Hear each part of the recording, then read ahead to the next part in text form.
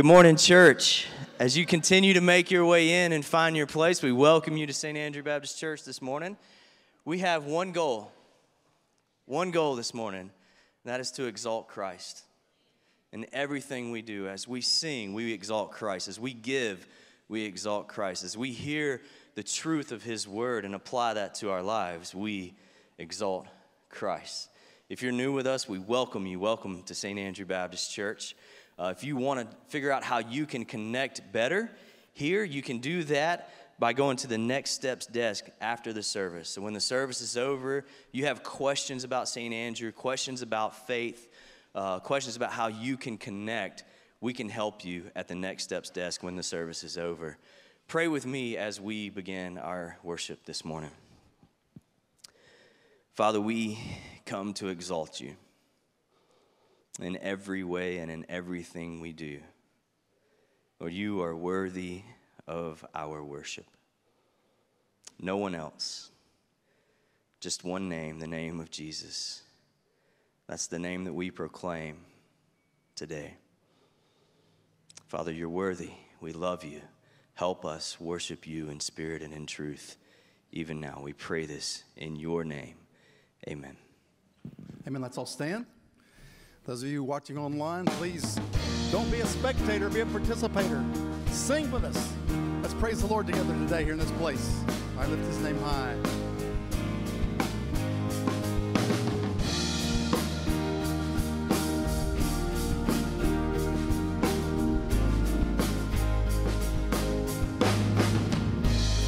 I stand amazed in the presence of Jesus the Nazarene, and wonder how He could love me, a sinner condemned unclean.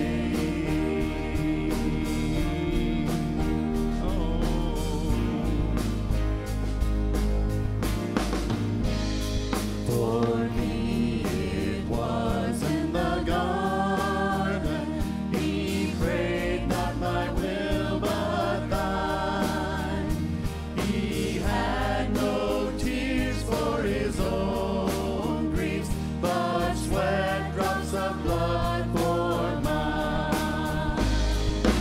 How marvelous, how wonderful, and my song shall ever be. How marvelous, how wonderful is my Savior's love for me.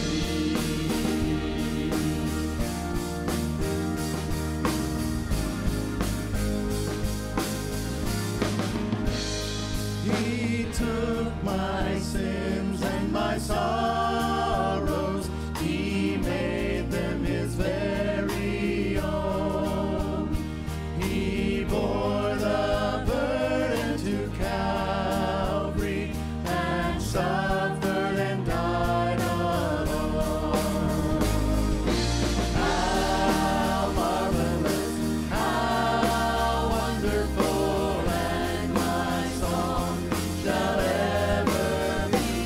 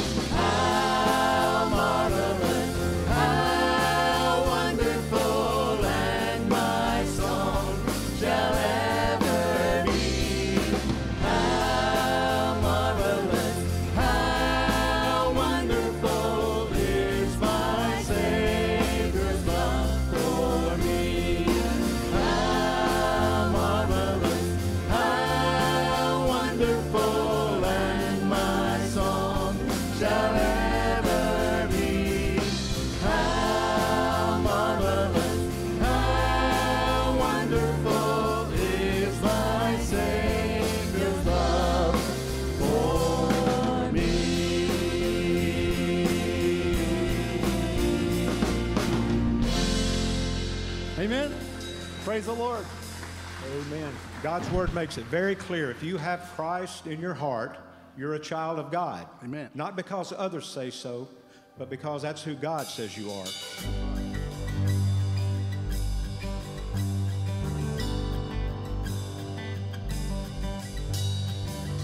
Moonlight at the highest king would welcome me. I was lost, but he brought me out. Oh, his love for me.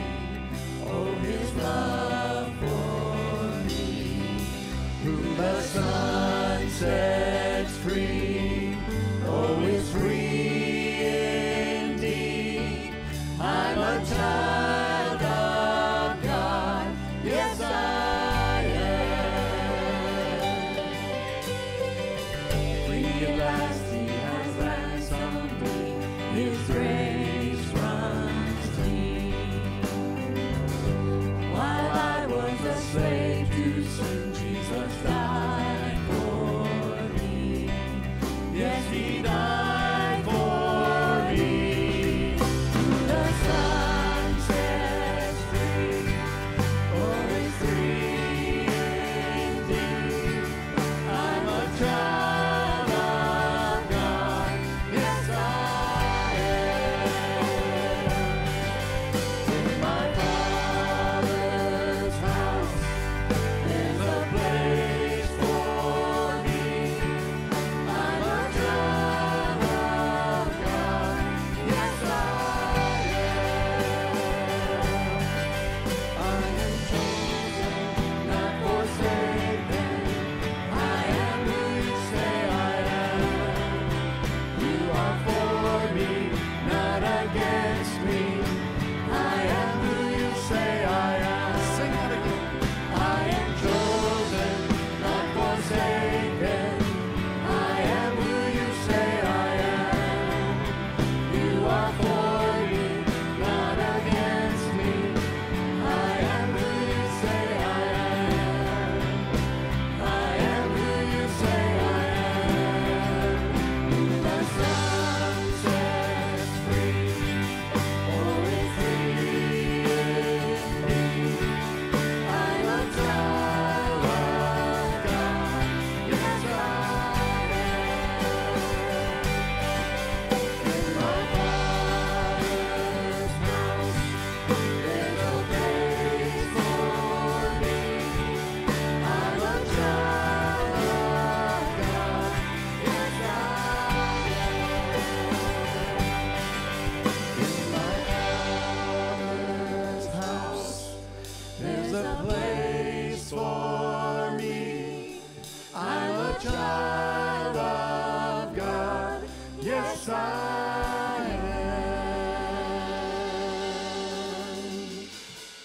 am. Amen. Amen. This song then just says, come, let us exalt the Lord together. As children of God, receivers of his grace, his mercy, his protection. Let's praise him today, being our only holy God. Who else commands all the host of heaven?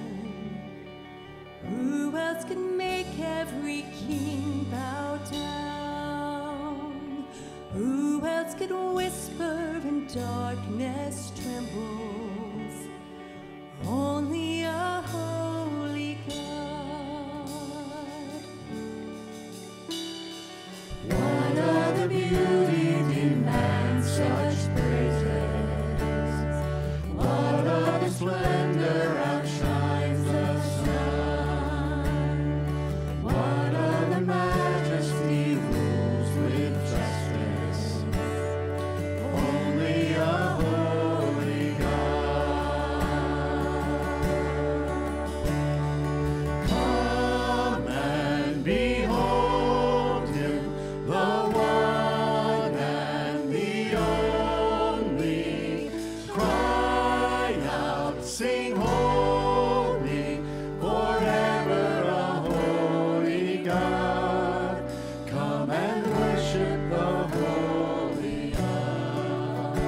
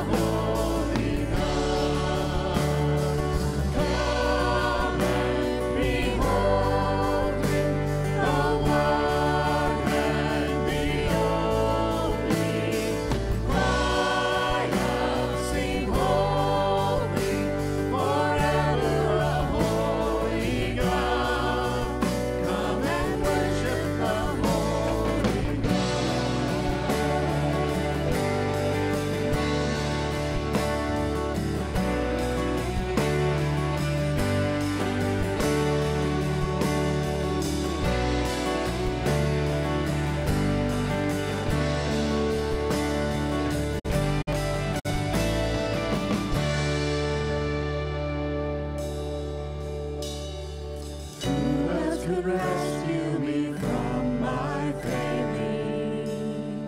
Who else would offer his only Son? Who else invites me to call him Father?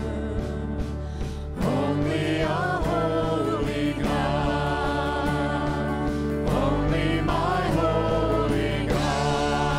Come and behold him, the one and the only. Cry out, sing holy, forever a holy God. Come and worship the holy God. Come and behold him, the one and the only.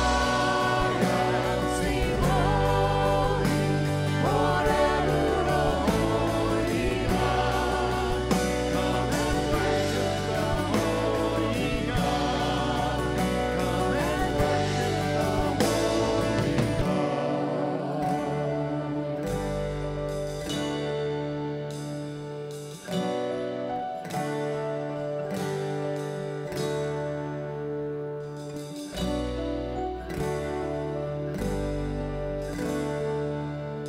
God.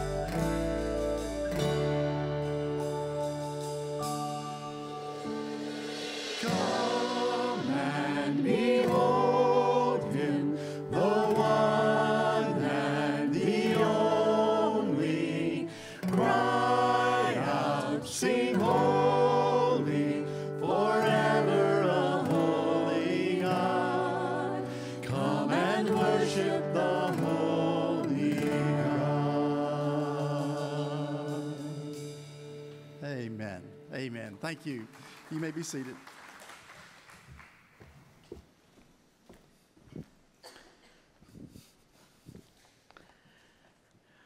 Well, the end of this week, beginning of next week, is going to be a very important time as school gets started back. How many of you have someone who is dear to you, whether here or somewhere else around the world, but someone who's dear to you that'll be starting back in school? Yeah, most of us do. So because of that, we're going to spend some time in prayer for all of those that are going back to school. Without question, there's a mixture of excitement and fear, confusion, a lot of different feelings that people are having right now as they anticipate going back, will continue to have. But folks, let us remember, feelings are not what's most important.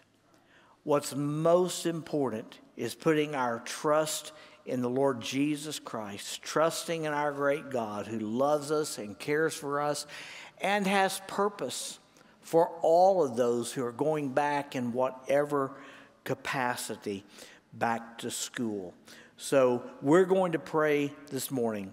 Now, first of all, if there's any children in here, I want children to stand. But also, if you have a child or a grandchild that's going back to school, I want you to stand also. So children, those that have children or grandchildren going back to school, and my wife, Miss Karen, our children's minister, is going to come and pray for all of our children and their parents and grandparents.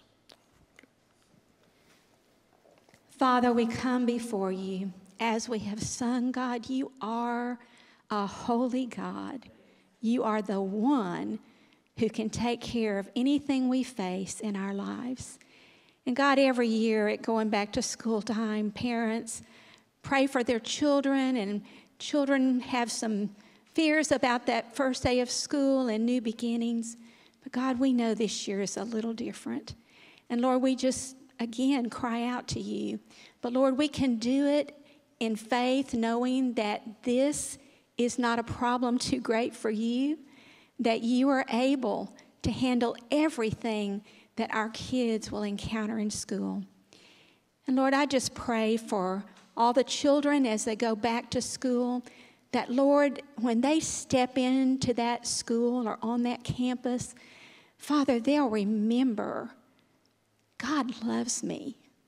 God's with me. And I do not have to be afraid. That like the psalmist, they would say, what time I feel afraid or am afraid, I will trust in God. And God, their hope is in you, and we praise you for that. Lord, you know every child that's represented here by grandparents and parents. And Lord, you know what they're experiencing right now, if they are having fears and concerns about their new year. And Lord, those that are being taught at home, Lord, they have a new beginning too, and it's a different time for them as well.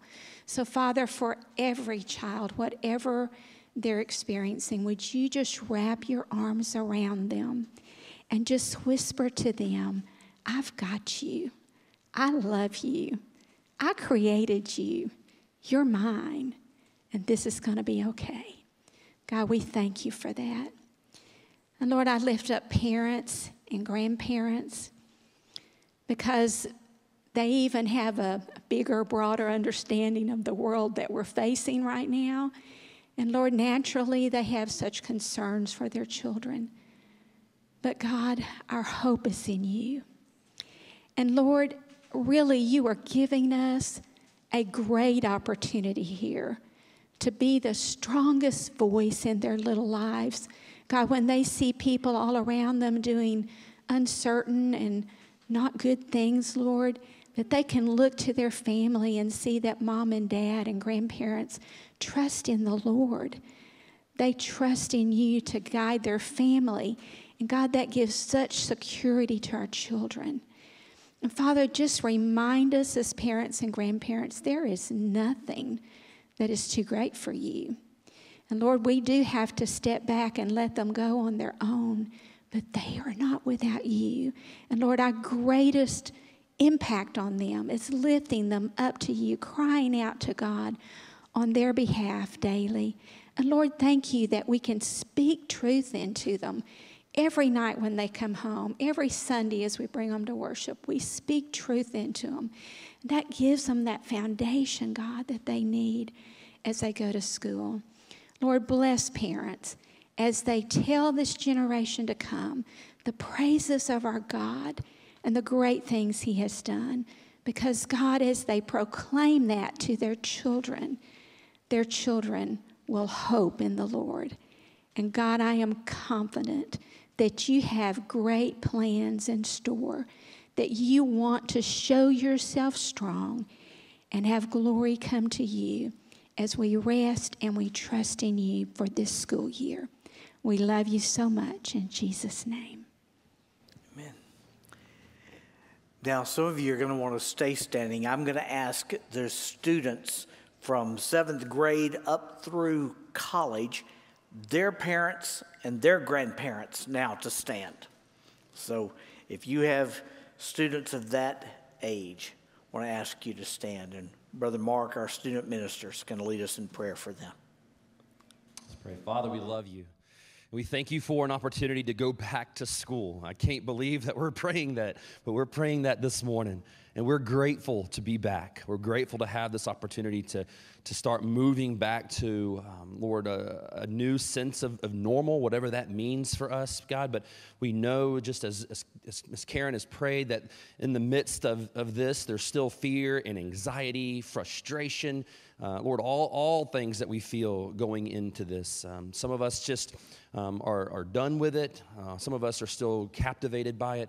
But God, wherever we find ourselves in this, may we find ourselves in your grace and in your grip, God, this morning. And I pray for the students this morning. I know that a lot of them just, they feel invincible. They feel that this virus that's been going around is not going to affect them as much. And I know with that just comes, Lord, sometimes they're not acting in a safe manner sometimes. But God, I just pray that our students would just be mindful of their surroundings.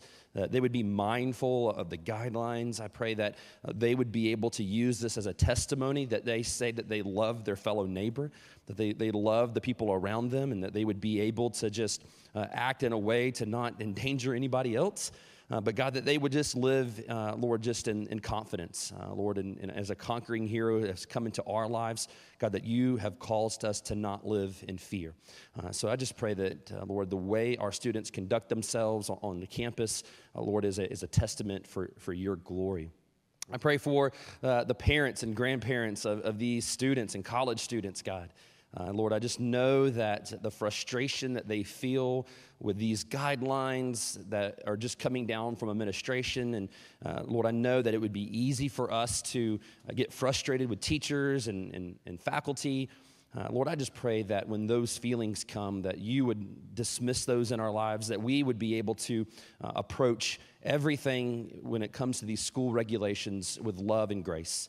God, that may it be said of Christians in our community that, Lord, that when negative things happen, we responded with love and grace.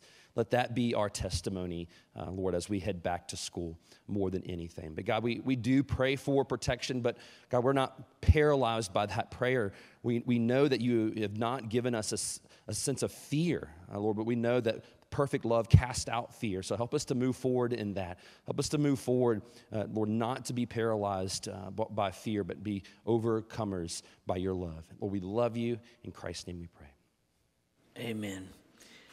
Finally, I'm going to lead a prayer for the teachers. So if you are a teacher or a worker in school, public school, private school, home school, or you have a child who is a teacher or a grandchild who's going to be working in school, you stand right now. I'm going to pray for the teachers. Father, we do especially pray for teachers because, Lord, while our children and our young people may not be very much afraid, a lot of our teachers are afraid. Not just afraid for themselves, but just afraid for what's going to happen because of all the uncertainty. Lord, I pray that all of those who are believers, that you will remind them that you are the light of the world, the light that shines upon our path and directs our way when we are walking in uncertainty. I pray, Lord, that you would cause them to put all their confidence and trust in you. Day by day, encourage them, strengthen them, make them aware of your presence with them, to walk them through what you have for them in this most unusual and in many ways difficult time. And we pray it in the precious name of Jesus. Amen. Amen. Let me ask you, please, to remember to continue to pray. Pray for students of all ages. Pray for the teachers. Pray for the schools. They've never faced something like this, and they need your prayers daily. So let's not forget them, even if we don't have somebody immediately in our family to remind us to pray. Try to make a point to remember them as they go back to school. Now, the title of my message today, as we continue to rejoice in the faithfulness of God is faithful in helping you teach. Now, a lot of you are saying right now, but I'm not a teacher. But that's what Philip said. That's what Philip said. But I want you to look and listen with me at how much God helped Philip to teach. Now, I've organized the message this morning a little differently. Normally, I take a main text. We usually read it somewhere near the beginning, and then I will give you 2 or 3 or a dozen points about that text. Not today. Today, I want to walk you through the biblical story of Philip, and particularly the part where God showed his faithfulness to Philip to help him teach in a most fascinating situation. Because what God did with Philip to help him teach is something that God is willing to do in each of us. God is willing to make each of us the teacher God wants us to be. He's willing to help us teach the most important truth that there is to teach. And He will help us teach this truth in a way that it will make a greater difference in people's lives than anything else they ever learn. So we're going to be looking at Acts chapter 8, beginning in verse 26.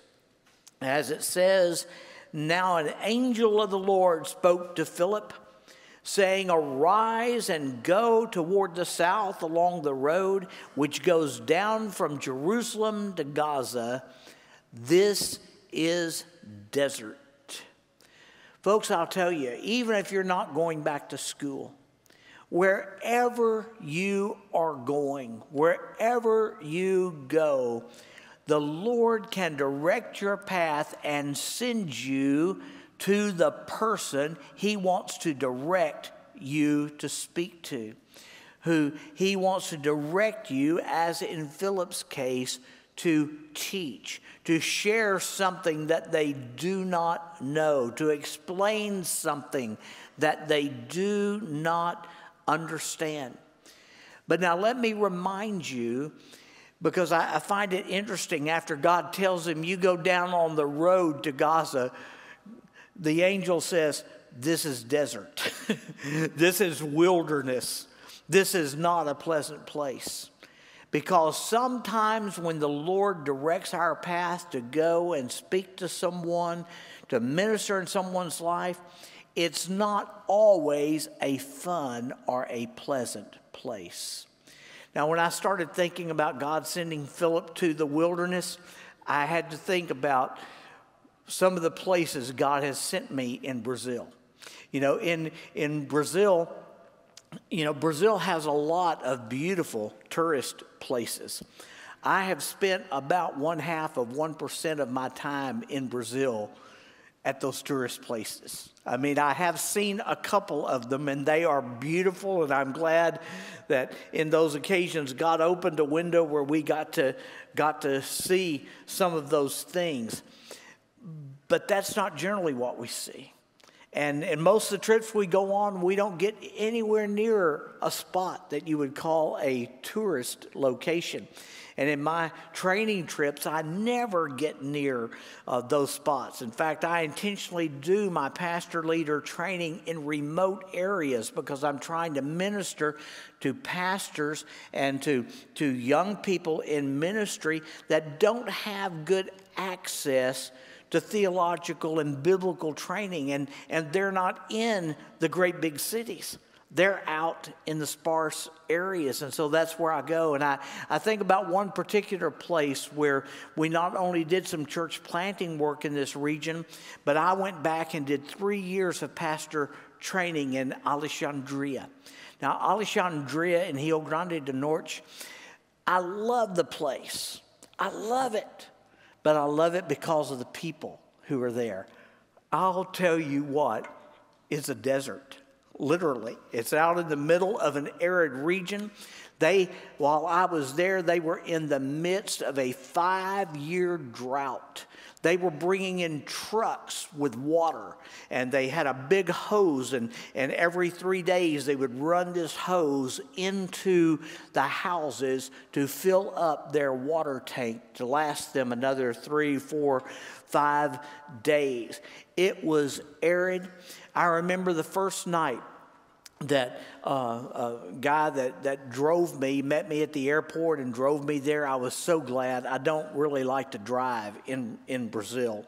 And so he met me at the airport and he drove me. It was about a 5-hour drive, and it took a lot longer than we expected. So we got there after dark.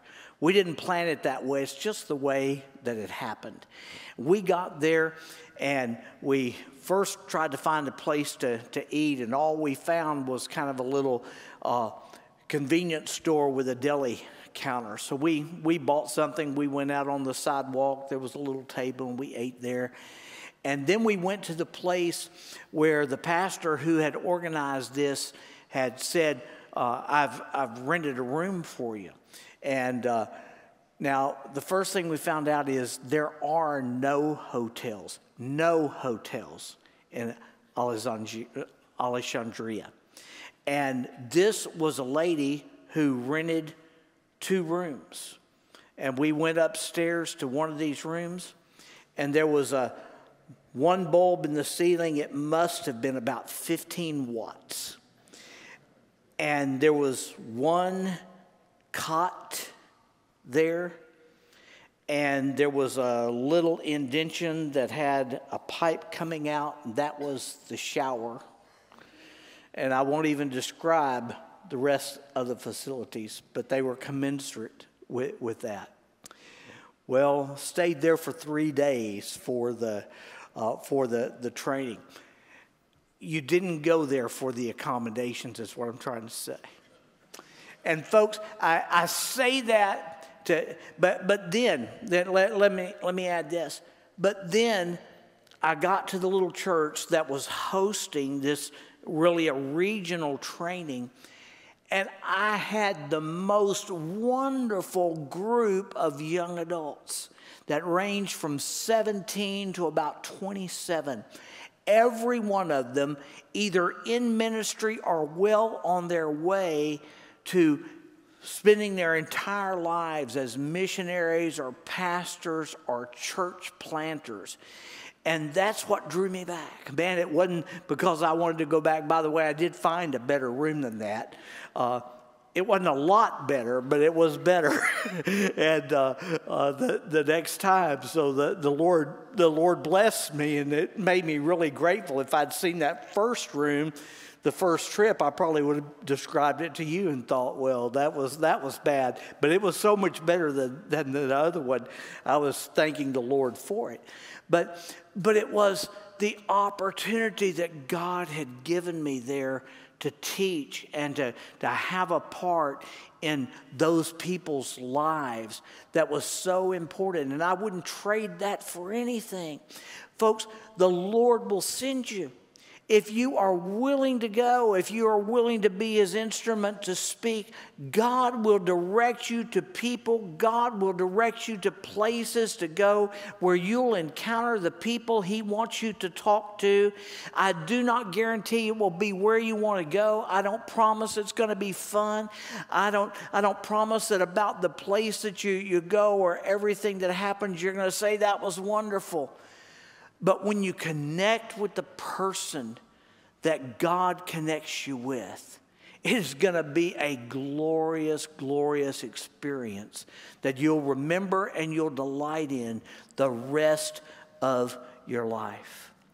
In verse 27 and 28, so he arose and went. Folks, I could stop right there. I could stop right there.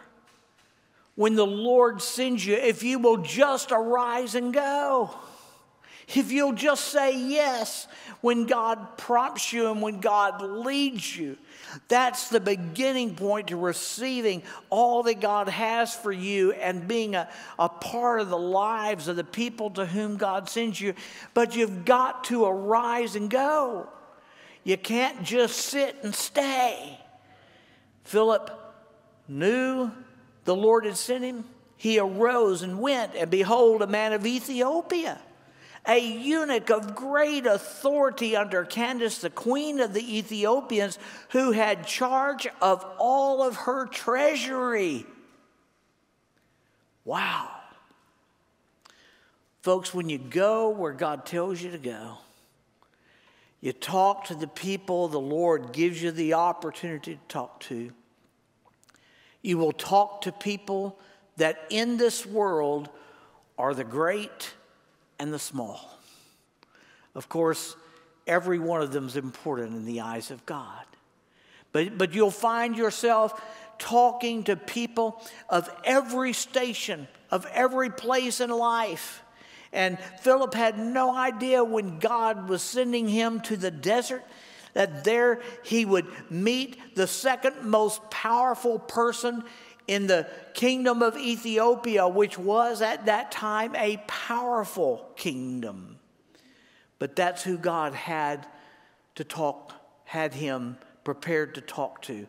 And God was already working in his life, because he had made the trip from Ethiopia to Jerusalem and was now coming back from Jerusalem, headed back to Ethiopia, but he had come to Jerusalem to worship. He was a God seeker. He knew the one true and living God had his temple in Jerusalem. And so he went to Jerusalem to worship. And it says he was returning, and sitting in his chariot, he was reading from Isaiah the prophet. Now, folks, this tells us how very much God was already working in the life of this man who was a God seeker. Now, understand, he did not yet know God personally. He was not saved. If he had died before Philip taught him and showed him and explained the way of life to him, he would have gone straight to hell. He was seeking God, but he had not yet found him. Folks, there are people all around you wherever you go who are God seekers. They're looking for God. They may be looking in the wrong places. They may be looking in the wrong way. They may be walking the wrong direction in their life that's not drawing them closer and closer at all, but sending them further and further away. And there may be things about their life that because of that you just despise the way they're living, the way they're talking, and the way they're doing. But in their heart, they really want to know, who is God? What is God like? How could I know God? They're seeking God. God promises that if a man or a woman will seek him with all of their heart, they will find him. So when there is a God seeker like this Ethiopian eunuch who is actually seeking God, God will work in his life to do what is necessary for him to hear the gospel and come to Christ. And that's why God sent Philip. And already God had put into the hands of this man the scroll of Isaiah. Now, do you realize how unusual that is? Remember that scrolls of portions of the Old Testament scripture in this time, and we're talking about in 1st century AD. We're talking about shortly after the resurrection of Christ. But in this day, every scroll was written by hand. Do you know Isaiah in my Bible, which is not a large print Bible, I probably am going to need to change that, but this one is not a large print Bible, so if I'm like this, you'll understand. But Isaiah's 68 pages. Can you imagine? This was a sizable scroll, but can you imagine how long it took a scribe to copy the book of Isaiah? Can you imagine what it cost? Listen, friend, you couldn't even go to the bookstore, the scroll store. You couldn't go to the scroll store and buy one. You know, they were treasured. They were only kept in regular places. And for God, what God did to put the scroll of Isaiah into the hands of this Ethiopian eunuch, I cannot even imagine, much less describe to you. But can you see that it was most unusual? God did something great to get Isaiah into this man's hands. Folks, if the Lord leads you to someone, if you sense God's encouragement to talk with someone, you can be sure that God is preparing them. God is working on them. God's working from the inside. He just wants you to cooperate with Him. I know many people have a fear of witnessing cold turkey. Friend, let me tell you, if you're talking to somebody that the Lord has led you to talk to, you're never talking cold turkey. You're just stepping in on a conversation God has already begun in their hearts. And you get to join in on that. God was preparing this man. Now verses 29 to 31. Then the Spirit said to Philip, go near and overtake his chariot. So Philip ran to him. Is that what you do when the Lord prompts you? Do you run to the opportunity? Do you? I guess I'll go tomorrow. Philip ran to the opportunity. The Lord spoke to him, and he ran and heard him reading the prophet Isaiah, and he said, do you understand what you're reading? Note the use of questions here. Note that Philip also was listening. He heard him reading Isaiah the prophet. So when we're going to talk with people where the Lord prompts us, we need to listen to what they're saying. We need to hear where they are. We need to hear what's happening that they will share. And then it's always good to put questions in the conversation. Questions that let us understand what they are thinking, where they are. The eunuch said, how can I, unless someone guides me? And he asked Philip to come up and sit with him. Now, folks, let me tell you, once Philip ran up to the chariot, and the first thing he did was ask a question. He heard him reading, and he said, do you understand? It just flowed from there. When God leads us to talk to people, He's not leading us to force ourselves on them. He's not leading us to just go in and pound away and hammer. He wants us just to talk. Go as far with the person as they want you to go. Don't go any further. If the Spirit of God is not moving them to listen, to go further in the conversation, then it's a conversation for another day or for another person. Just go as far as they'll let you go. You don't ever, when they become resistant and they don't want to talk, don't feel like you just have to keep on going. That's what scares people sometimes about sharing, is they feel like, well, I've got to get to the end of my presentation. No, you don't. Just go as far as they want you to go. Share as much as they want you to share. And if it's all of it on a particular day, glory to God. But if it's not, that's in God's hands. We have to realize we are speaking for the Lord. And so the Lord is working from the inside. And if He does not move them to want to hear more, then don't share more. And don't worry about it. That's God's business.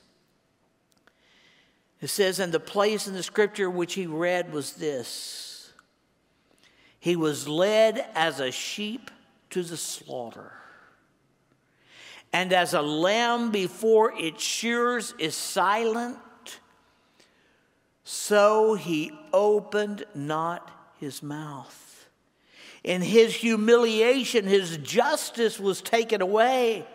And who will declare his generation? For his life was taken from the earth. Now, let me pause. Do you see what God is doing? Do you see how much God is working? He's not only reading the scroll of Isaiah, he is reading what we call chapter 53. Now, the scroll he has does not have chapters. But he's reading about the suffering servant. He's reading that portion of Scripture that today Bible students call the gospel according to Isaiah.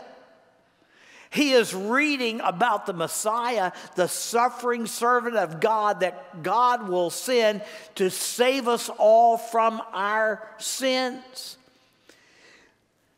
This is so much the gospel describing what Jesus would do for our on the cross to pay the penalty for our sins. This is so much the gospel that in times where Bible critics reigned, like from the early 1800s, late 1700s, through the mid-1900s, that very broad period of time when across the enlightened world, Bible critics reigned, and they made all these statements that made it sound like anybody that believes the Bible is just a fool, just an unlearned fool.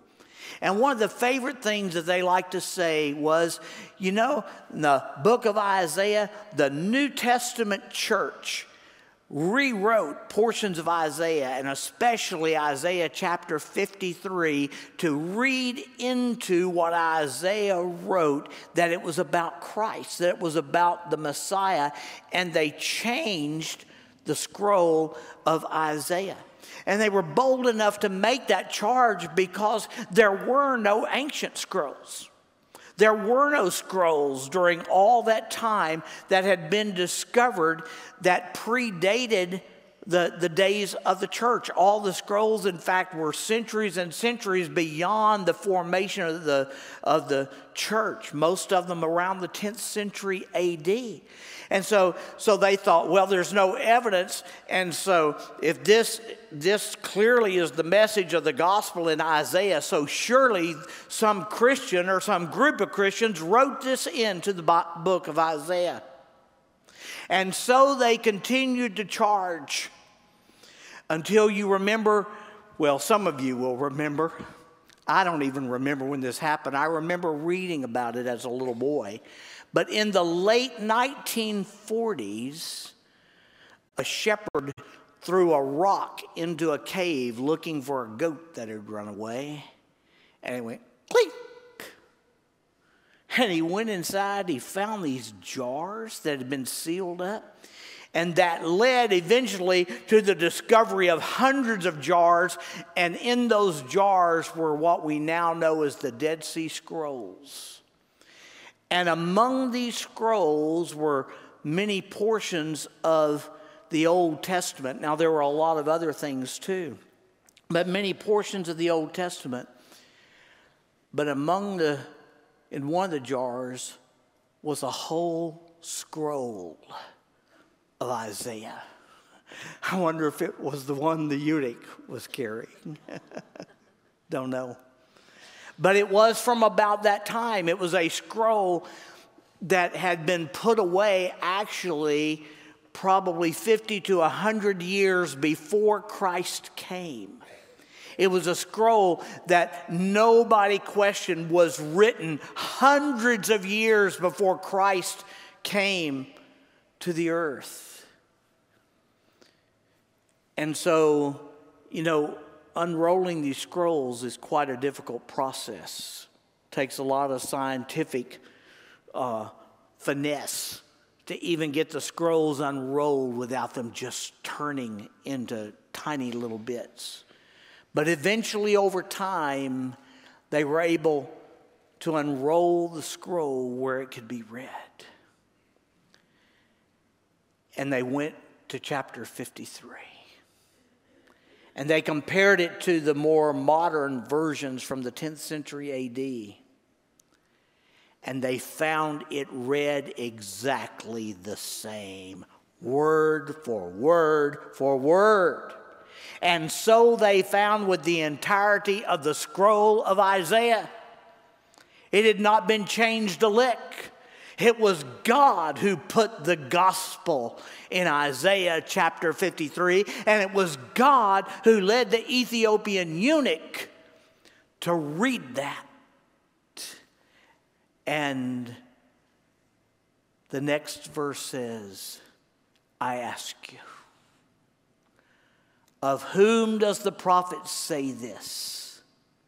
Of himself or some other man?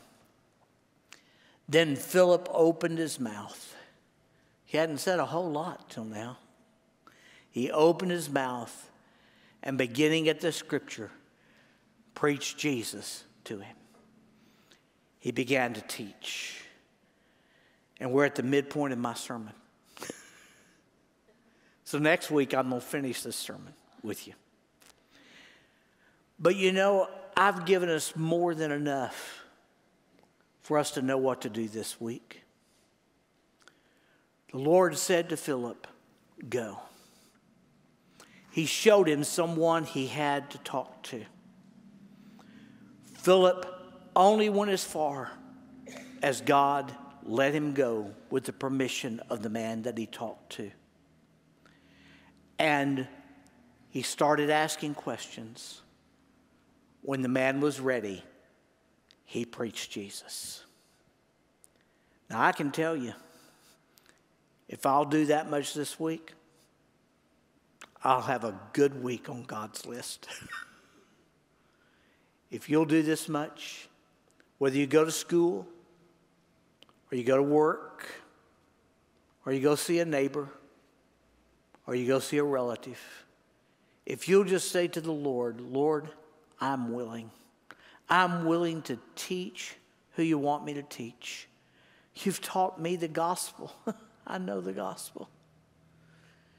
I'm willing to share. I won't push, don't want to push. But Lord, I'll share as long as you have them open. Stand with me and pray that prayer with me. Lord, I'll go at your urging. Lord, I'll listen to who you want me to listen to. Even if the place is not pleasant, if the smell is not pleasant, the setting is not delightful. Lord, as you direct me, I'll go. As you point me, I'll speak. Lord, I'll go as far as they'll let me go because I know you are the motivator of the heart. And if they want me to go further, it's because you're moving in their life. Ultimately, I'll share Jesus. Ultimately, I'll share the gospel if you just give me the opportunity, Lord. Philip ran. Lord, I don't run real well right now, but I'll go directly. I'll go directly. In Jesus' name, amen. Let's worship the Lord.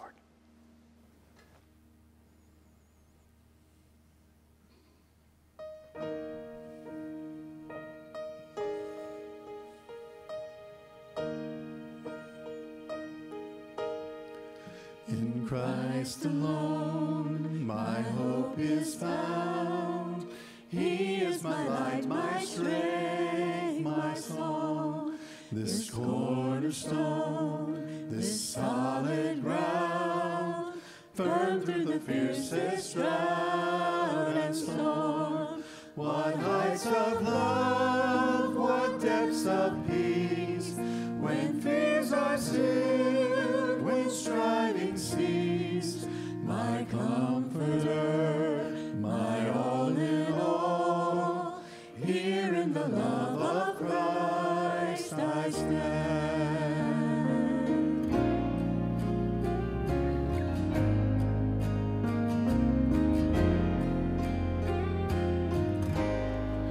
In Christ alone, who took on flesh, fullness of God in helpless babe, this gift of love and righteousness, scorned by the ones he came to save, till on that cross as Jesus died, the wrath of God was satisfied.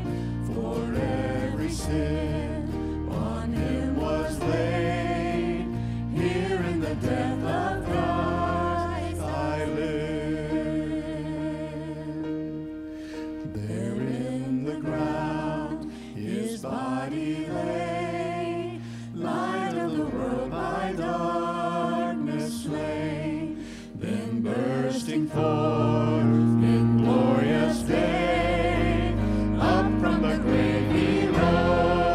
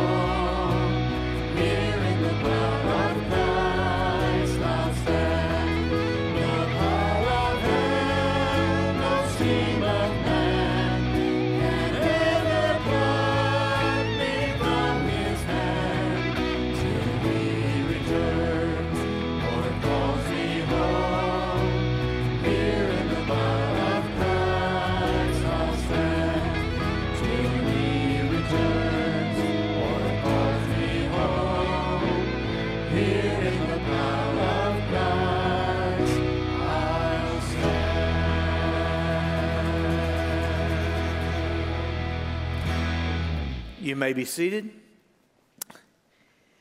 Let me say, if there is someone here today that God touched your heart in just hearing just the beginnings of the gospel message, but you want to know God personally, you don't know how. But you say, man, I don't want to wait for someone to come to me. I want to know now. You go over to the Next Steps desk right there. Brother Heath will be glad to share with you right now how you can know God personally. If you need help in some other way, that's what our Next Steps desk is for, and I encourage you to go. Now, listen to this important, really important announcement. Today, I have called 2 special church conferences. We've not had our church conference now in a long time because of this pandemic. But I've called 2 special church conferences, each one to be held at the close of worship next Sunday. The close of each of our worship services, August the 23rd.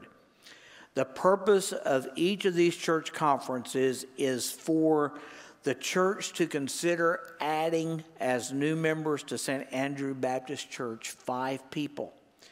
Laura Martin, Stephen Joy Lamas, Clinton and Stacy Pebler. We have pictures of everyone. No? No pictures? Okay. Sorry, thought we had pictures. Anyway, these are the ones that we will be voting on. We will have pictures of them next week. Now, members of our church, you are welcome to attend either one or both of these church conferences, but the agenda will be the same at each. All we're doing is we will be voting on these as new members of our church. Yes, even during the pandemic, God has given us people who desire to be members, and we've decided it's best not to wait any longer. Plus, this will be the first church conferences that we have before we are all fully assembled, but not the last. More are coming quickly for some exciting purposes. So we're going to have our first one to admit these new members to our fellowship, okay? As you leave, voter guides, if you want it, for the primary election that's being held this next week. They will be at the Next Steps desk. They will be at the welcome desk in the foyer. So if you've gotten your sample ballot and you've looked at it and say, man, I don't know Pete from Sam, this will help. It's a Christian voter's guide that will tell you a little bit. So you're welcome to pick one of those up if you would like. Let me remind you that we worship the Lord also through our giving. If you're online, you can give at our website. You can give by texting. That information is on your screen at home as well as on ours.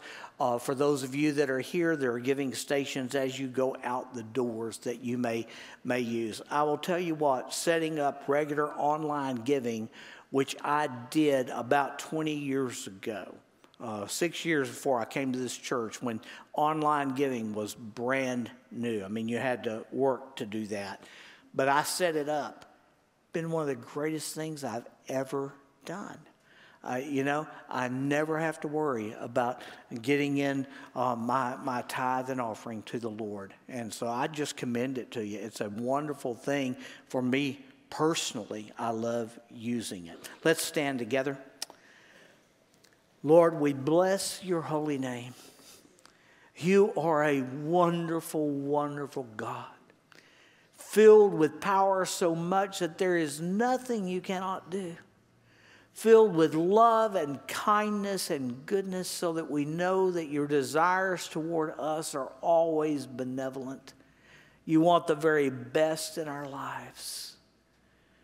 Oh, Lord, we honor, we worship, we praise your name. We give you thanksgiving for this time, Lord, that we could worship you, for this time that we could just see a small portion of what your word teaches us and shows us to do. We thank you. Now bless us as we go out. Help us, Spirit of God who lives within us, to go out doing what you've shown us to do. In Jesus' name we pray. Amen.